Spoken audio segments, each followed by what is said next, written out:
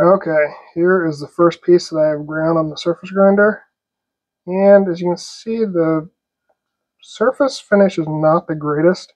I'm going to flip over here. So this came off the shell mill on the Bridgeport on this side here. So a nice smooth equal surface. And here you can see what looks to be a washboarded effect.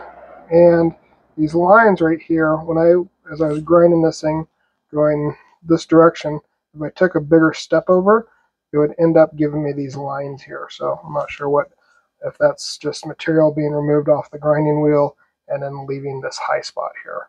So you can see them, you can't really feel them, but when I go down here to the feeler gauge,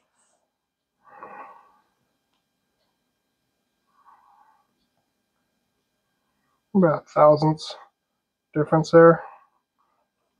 So still trying to get this thing tuned in here, and like I said, I have exactly zero experience with surface grinder, so this very well could be user error, and it could be something as simple as I don't have it tuned in right, whether it's tightening up the weight or the gibs on the ways, whether it's the way I'm dressing the wheel or the amount of step over I'm taking or the speed that I'm grinding at. There's a whole bunch of variables here that I'm not sure what is causing this, so I can't tell you definitively.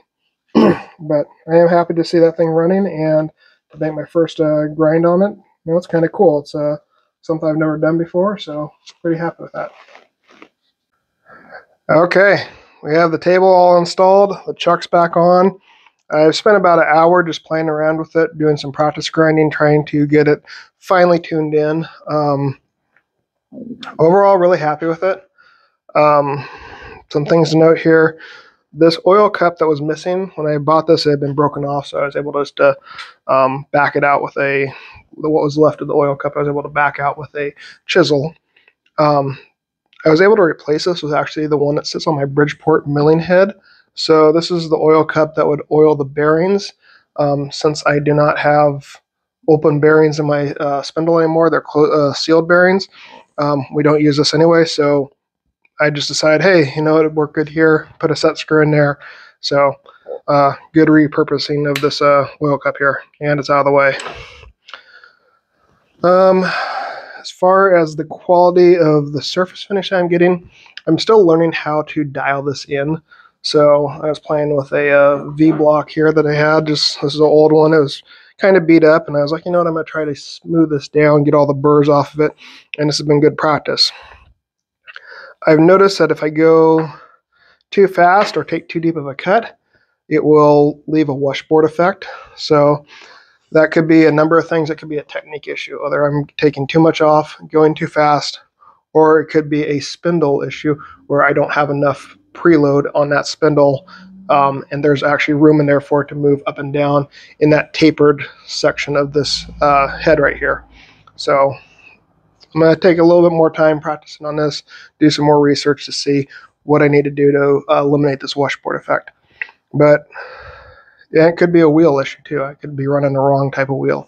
This is just what came on here. It's a Norton, and all the technical data's, you know, I need to look it up, but it's maybe I need a different grip size wheel for what I'm grinding. Again, I have no real experience with these surface grinders. So for an entry-level grinder, like what I need, this is perfect. Trying to figure out where I'm going to put this in the shop. Room here is tight, as you can see. So, but I do like having the ability to have this here because this will give me greater capability as a machinist and being able to dial in the parts that I'm trying to make. If you're looking at one of these, the big things that I would look at is slop in the handle. So this bushing obviously is worn out. We're able to replace the bushing, build up some bronze on this shaft here, and get this thing repaired and drill an oil hole so it actually get lubrication. Other thing I would look is how much play there is in the handles. This one has a little bit in this lead screw here that pulls the table in and out. So that's just wear that's in the screw itself. So you want to make sure that those are within tolerances that you're willing to work with. Also throwing a dial indicator on the table. I have about, from what I'm seeing, about 0.02 of a deviation here, so it'll dip down a little bit. So that's telling me that this table's, has a little bit of wear in it. Would this make this a great candidate for scraping? Yeah, and I'm thinking about getting a hand scraper and learning how to hand scrape on this, because if I can, this has got square boxed ways, so nothing's elaborate in it. It's a pretty simple design, so this should be a pretty good candidate for me to hand scrape in. So I am looking at doing that too, because that's another art that I want to learn. Overall, if you're looking at one of these, they're a very simple design, but a very, I would say, forgiving design, easy to work on. I have had pretty good luck with this, and it's running pretty true. The spindle, pretty easy to get into and clean up. Put a new bearing in the back, that wasn't super smooth. And overall, I'm really happy with this. This is a good addition to the shop, and just over the years of using it, I'll be able to fine tune it in more. So really happy with this. Again, if you guys get something out of these videos, please hit that subscribe button, and let me know in the comments what more you'd like to see me focus on these. Because I know there's not a whole lot of information on some of these machines that I bring into the shop. So if there's something that you want me to specifically focus on, let me know, and I'll try to do my best to answer it.